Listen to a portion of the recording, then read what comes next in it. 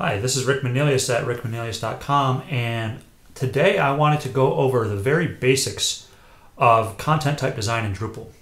Now, this is sort of a very intro level discussion here. We are not even going to go and log into Drupal here, but we're basically just trying to get a high level overview of like what content types are and how to best use them for people who are just getting into the CMS arena for the first time. So when most people think of content, they just think of it as that generic word. There's just some nebulous thing that you put in all your stuff, and there's sort of no differentiation. Where in fact, with Drupal, a lot of the power comes out of divvying up that one thing called content into different types, be it events, blog posts, articles, pages, products, you name it. So now you can certainly use one type, but again, you don't really get the power of the system by doing that. So let's just go over a very small example. Let's say you're creating a new site and you want to, you're working on doing a site for a band, and you have two different content types. You basically have events and you have blog posts, things from the road, images, etc.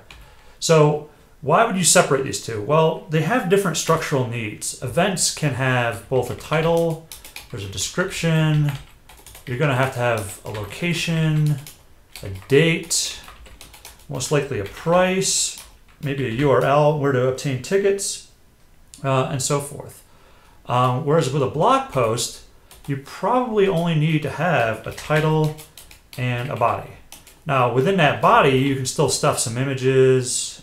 You can stuff YouTube videos, and you can still input other information, but at a grand scheme, at looking at just the fields themselves, events have to have those sort of things, and you'd like to be able to sort by them. You'd like to be able to sort by date. Maybe you want to sort by price, and etc. Whereas a blog post, you really don't need to have those fields.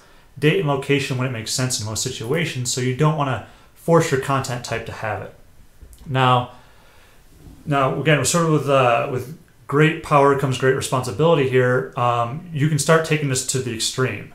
Like, right, you start off with events and blog posts, but then you can say my thoughts, my wishes, things I ate last Friday, pets, products, TV shows, cool things. I mean, you can quickly get way out of control with different content types, and I've seen this happen with certain clients.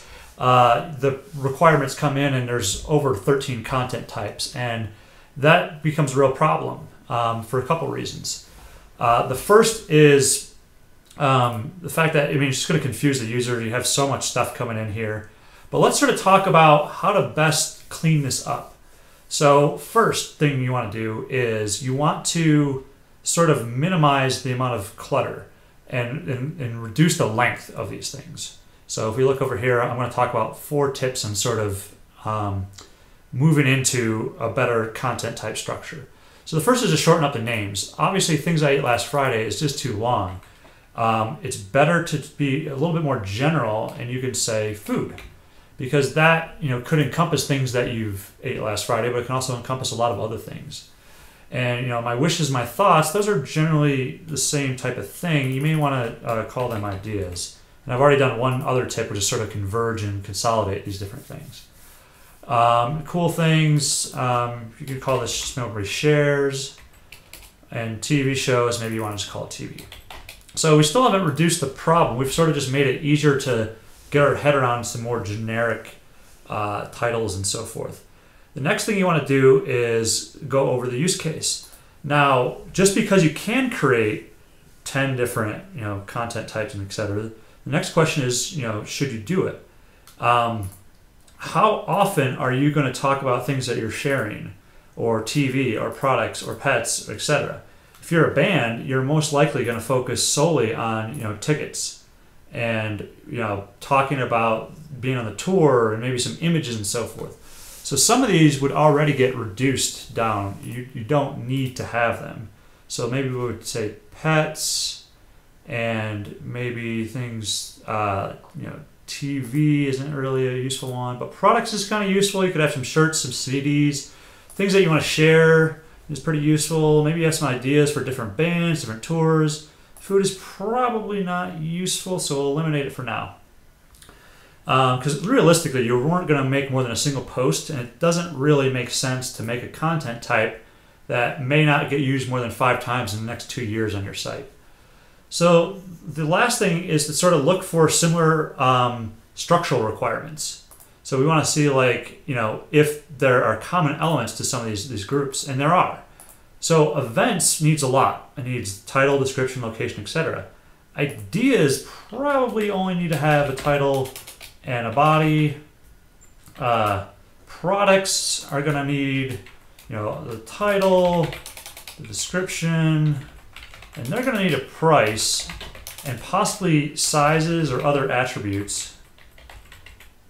So products is definitely a good one that has its own unique one, where it shares things that you share, maybe a title, body, and maybe a link. Maybe there's an external reference to it. And let's just say we had, TV back, just for, argument's sake, and we could put in title, body. So as of now, you can see that these 2 items right here have a similarity to this blog post. So 3 different content types really are structurally almost the same. And it becomes redundant. And here's where the issue lies. If you keep all 3 types, what happens when you want to do a blog post that has to do with both ideas and TV? You're then forced to make a choice. You have to pick one among the others. Whereas, so there's not really, content types make really hard lines between them. It's like it either is a product, it's an event, it's a blog post, it's this or that. There really is sort of no leniency of kind of, fitting into 2 content types. What you're really interested more in there is what you're more interested in at that point is a taxonomic approach, where you tag one content type with numerous categories. So what we'd introduce here is we'd introduce, say, a category taxonomy. And that category could be ideas, TV, it could be images, it could be tour information, and it can basically expand out to whatever you want. And that's the beauty of a taxonomy, because that way you can tag multiple things. It could be an idea, a TV, an image, it could be all 4, it could be whatever you want. And at that point, you no longer need to have these additional structure elements, and you've sort of reduced the complexity significantly. And you could potentially even do it further by saying, well, technically I could put a URL in a blog post. I may not use it all the time, but I can use it enough that I can get rid of shares, and I can just call it, something like cool stuff over here. And that way you've really reduced the complexity of your site from, 9+ content types down to 3. And they all make sense. You have products that, you're selling that have their unique attributes. You have events that you can put in a calendar, you can, feed to your Twitter feed, you can do all sorts of things there. And then you have blog posts, which shapeshift a little bit more. There's different shades of blog posts, and you're going to use taxonomies to sort of differentiate between them all. So that's really it, in terms of the very basics of starting your content type design. The idea is to sort of reduce complexity, reduce the number of content types, reduce the labels. Don't make the labels super long, make them general enough that they can fit a whole wide array of things and not get too wordy. To really look at the different requirements for each content type, the different fields, and sort of aggregate and organize them around that. And basically just clean them up. If there are things that you ultimately will never need, if at the end of the day you never have a product on a site, you can certainly keep the content type there. It's not going to cost you anything, but you don't need it. And if you ultimately just stuff it in a blog post because it's only have one product and therefore you don't need a store catalog, you could ultimately get rid of this one as well, which will just bring you back to events and blog posts.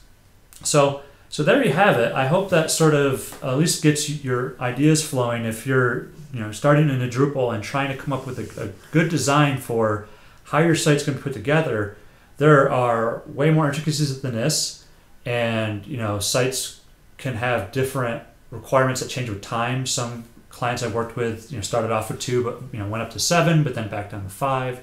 And so all that stuff can change, but you really want to try to make a good best guess in the beginning, because in doing so, if you have to delete and move around content types, you're going to have to move actual content and migrate it or paste it over, and that can be very time consuming. So doing this correctly in the beginning will save you a lot of time and a lot of frustration. So I hope you found this helpful. Leave me a comment if you have any questions, and if you want some further information, just let me know and I'll maybe do a second screencast. So thank you very much, and have a wonderful day. This is Rick Cornelius.